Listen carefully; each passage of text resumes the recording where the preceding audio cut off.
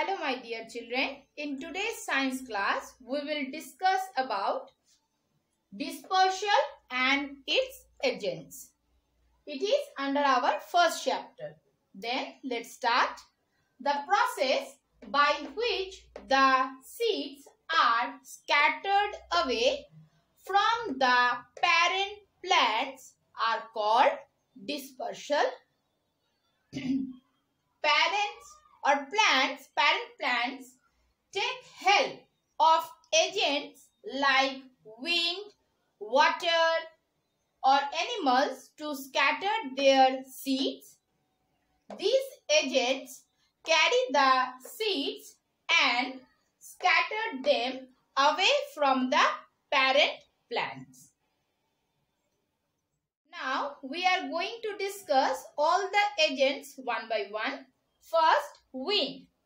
The seeds of plants like cotton and dandelion are very light and have either wings or hair on them.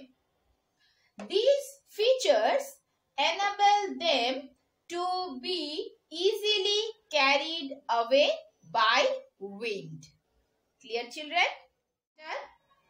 The seeds or fruit of plants growing near or in water are either spongy or fibrous.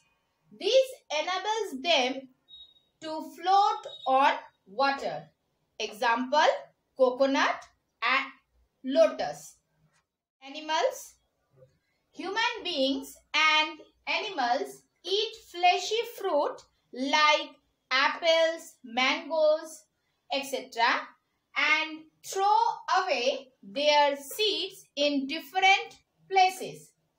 These seeds germinate into new plants on getting appropriate conditions for growth. Explosion. The fruits of some plants explode when they dry. This process scatters the seeds away from the parent plants. Example, pea. Move on to next topic. Reproduction through other parts of the parent plants. As you already know, children, plants grow from seeds, but some plants also grow from the different part of the parent plants. The method of growing new plants from other parts of plant is called vegetative propagation. Now we are going to discuss reproduction through other parts one by one. First, through stems. New plants are also grown from stems. Cutting of stems are taken from parent plants that have buds on them. New plants grow from these buds. Example, rose and hibiscus. Through leaves. Some plants reproduce from their leaves. Example, bryophyllum are thick and fleshy and have many buds along their edges. New plants are grown from these buds. Through roots. Sweet potato and carrot are roots that store food. When replanted, these roots grow into new plants. Through spores. Special structure called spores that help in reproduction. Fungi such as bread mold and mushroom also reproduce by these spores. Now our next topic is crops and agriculture. Now what is crops? Crops are plants that are grown in large quantities for food. Now crops can be classified into two groups.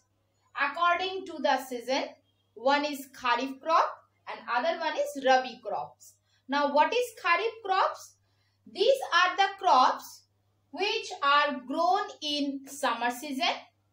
Example are rice, maize, jute, cotton, barley, etc.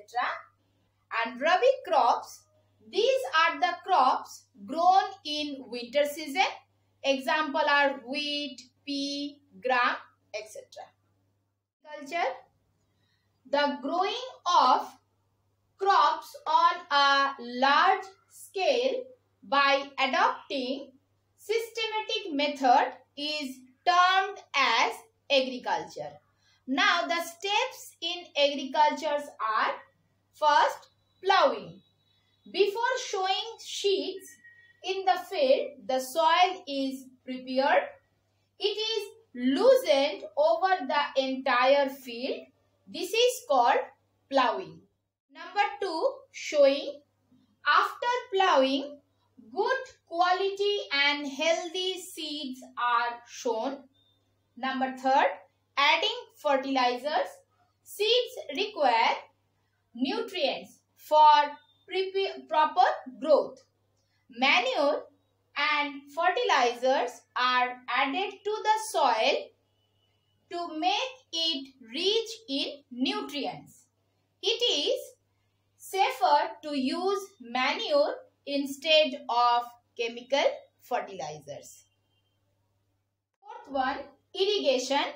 It means watering the crops after seed germination and growth of new baby plants. The field is irrigated properly. Fifth one, using pesticides and insecticides are sprayed over the crops to protect from rat, moles, insect, etc. And the last stage is harvesting, strong and transportation. When the crops is ripe, the farmers cut it. It is known as harvesting. The harvested crop is stored safely and transported to different places. Hope this full chapter is clear to you all children. Thank you.